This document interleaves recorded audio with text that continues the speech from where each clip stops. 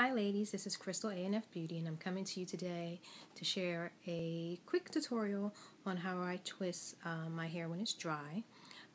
Today I'll be using Kizzi Stay Put by Carol's Daughter on my hair, and it's been, I'd say maybe 3 days since I last washed it. I've already started one twist here, and I will continue on and come back with a follow-up video showing you my end results of my 2 strand twists. Alright, take care. See you soon. Bye. Okay, this is how I twist my hair. I just take a section. I do not part.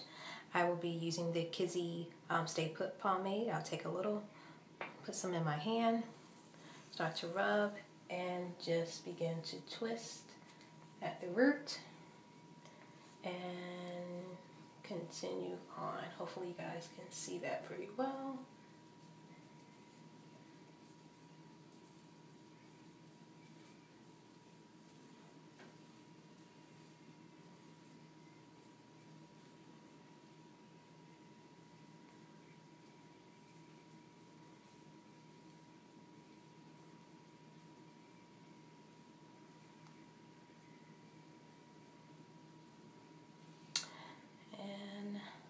That's it. So I'm going to do my whole head, and I will be back with the end results. See you soon. Okay guys, I'm back as promised, and this is the finished look. It took about 2 hours. Sorry about that.